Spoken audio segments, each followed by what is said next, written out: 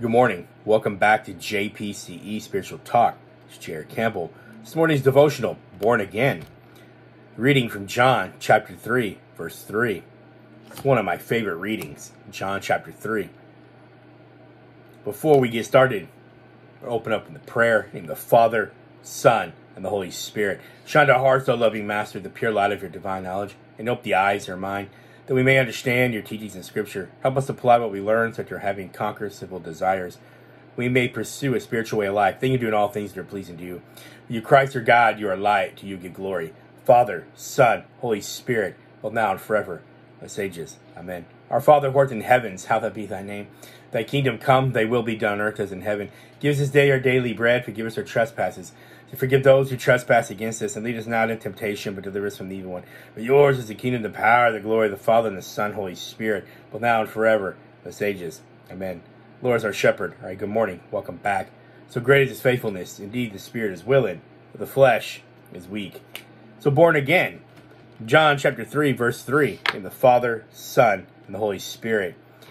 Jesus replied, I assure you, unless someone is born again, he cannot see the kingdom of God. John chapter 3, verse 3. So entering a saving relationship with Christ is a life-changing experience. All things become new. Not some things, but all things. 2 Corinthians chapter 5, verse 17. For the first time in your life, Christ is Lord, God is Master. When you become a Christian, Christ's presence will affect every part of you. You'll have new thoughts, new attitudes, new values, and new sensitivities. New priorities will drastically affect your relationships. You will view everything in your life from a Christ-like perspective. Christianity is not something you add to your life. It is life. Nicodemus thought that salvation meant performing certain religious exercises and holding to particular religious teachings. He had no idea of the all-encompassing nature of salvation. When you become a Christian, God gives you a new heart so that everything becomes new. God gives you a new mind like that of Christ so that you think differently. He gives you new emotions so you feel deeply about completely different matters. You become sensitive to sin so you're no longer comfortable with it. Your recreation will be affected as you are made aware of what is honoring to God and what is not.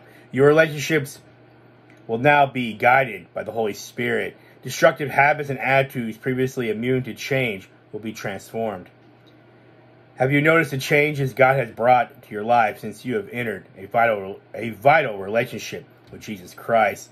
These changes should be very noticeable as a testimony of the new life you received when you trusted Jesus as your Savior and Lord, in the Father, Son, and the Holy Spirit, both now and forever, ages. Amen. Beautiful read, beautiful reflection. It's one of my favorite readings. The new birth, entering the kingdom.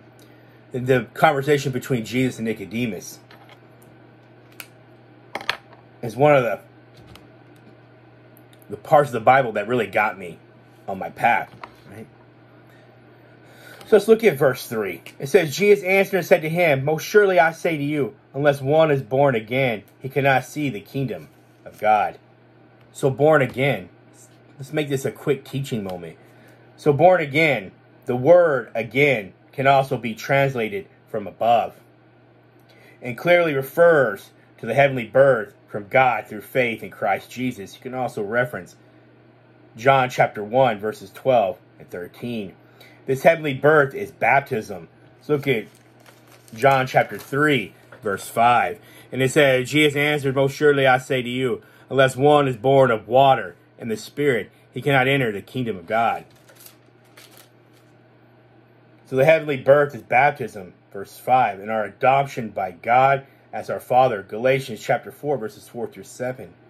This new birth is about the beginning of our spiritual life, with its goal being entrance into the kingdom of God. Look at verse 5, what we read. So John chapter 3, verse 5. It says, Jesus answered, Most surely I say to you, unless one is born of water and the Spirit, he cannot enter the kingdom of God. The birth of water and the Spirit is a direct reference to what Christian baptism and also the gift of the Holy Spirit given at chrismation In the Father, Son, and the Holy Spirit. Before we close out, let's look at verse 4.